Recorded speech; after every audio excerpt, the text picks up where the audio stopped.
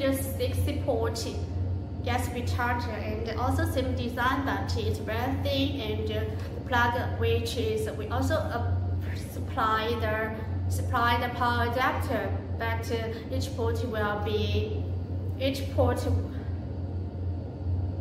1 amp, and you can see the switch here, and also the built-in fan, and see the 60 each line with the 8 ports, and the total ports which is 60 ports. And when you plug the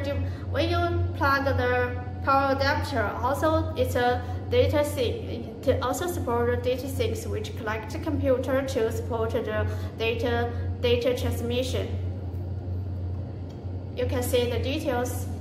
And you can see the switch here.